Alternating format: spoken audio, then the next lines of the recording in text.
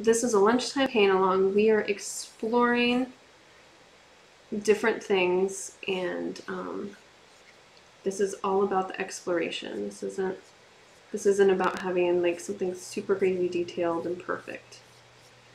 So I've highlighted the ray of light and the bike, and this is kind of what I want to be the emphasis. The bike wound up being a little bit more to the center than I like, but it's down below and it'll kind of lead over here. So I'm okay with it. It's I made sure to not at least place it like in the center of the painting. So to get going, what I'm going to do is I'm going to paint the stone, because that is a very, very neutral gray. And so I'm going to kind of paint the midtones of the stone.